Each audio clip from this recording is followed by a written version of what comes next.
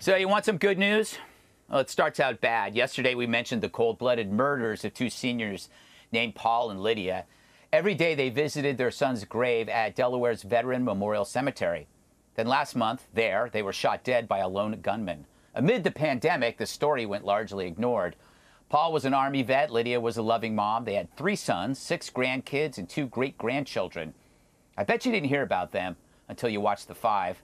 I found out that a stranger, Chris Miller, a member of the Honor Guard who performed at the cemetery, set up a GoFundMe page to help the family pay the funeral costs. So I figured, why not help? Last night, the donations climbed from mere thousands to over 90 grand. Now, I'm not blowing my horn. I'm blowing your horn. Those who watched the show last night and chose to help, you're the best. So what's the lesson? That people want to help if you let them. If your car breaks down in Texas, there's going to be 4 pickup trucks pulling over to help. If you slip on a sidewalk, 2 pedestrians will help you up. When there's a disaster, people pitch in. This is vital to note as we're caught in a whirlwind of demonic smears. When anchors of networks say all of America is irredeemably racist. When we have politicians who prefer vengeance over conversation. When we have angry activists who say it's legit to destroy somebody's business. When we have mobs who beat people down rather than help them up. We need to remind those people what decent people actually do. We assist. We sacrifice.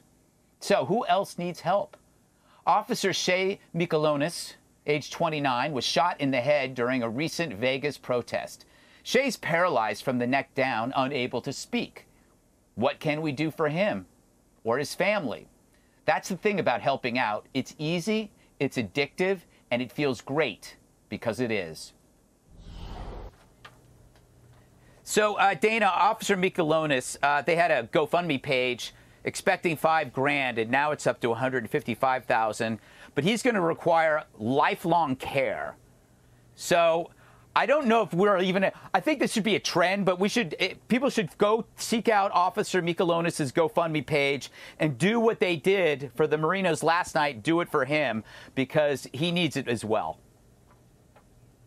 One of the things that is so remarkable, and you and I talked about this a bit last night after the show, is that it is an honor to be on this show. It's a real privilege to be on this show. We've been doing it. We're in our 10th year now. And over and over again, I am always just blown away by the generosity and love that our viewers show to one another. And we really, really appreciate it. Yeah. You know, Juan, it's true. Even though some of our viewers get mad at you, you got to admit, if your car broke down, they'd pull over and help you. I think they do the same for you, Greg, even though they get mad with you. I think that what we've got here is America standing up. And I just love it, you know, to see Americans reach out and, you know, give some comfort to a grieving family in either situation. And you know, Americans rise up out of a bad situation and make good come of it.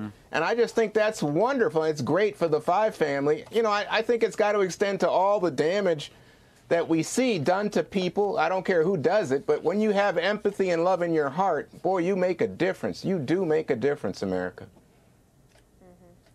Dagan, this GoFundMe thing is great. I know they make some money off of this, but it makes it so much easier to help people. It does, and reach out to people instantly. I just want to thank all of the 5 viewers who supported me through my mother's cancer fight on social media and even after her death. Because social media, you know, it's a pit of bile and venom. But people literally, there's a woman named Marion Syverson who tweeted me several times a week, if not daily, throughout my mom's lung cancer battle. And after her death, she still does it. All she tweets me is X's and O's. But you know what? It shows kindness and a generosity of spirit and who we really are, not just Marion, but who we are as a nation. Jesse, I think that it's great that we realize humans are naturally inclined to help other humans, even you, Jesse. Well, it's funny that you say that because yesterday I wasn't going to donate, but then when I saw we were doing this segment today, I had to donate because I wanted to tell everybody on television that I donated. That makes me feel really good. And then, Greg, I just have to say, you did do a really good thing. And it really stands out because you rarely do such good things. And I just want to compliment you. True. Because I do think you're entering a new phase in your life. Just like the country's going through phases, Greg's going through phases. This is kind of maybe your Baroque period. You've got a tan. My wife said you look very thin. You got the black T-shirt like you're a very successful actor. You've now bought a tactical shotgun. I think you might be going to church. Are you going to church? We're going to have to wait and see.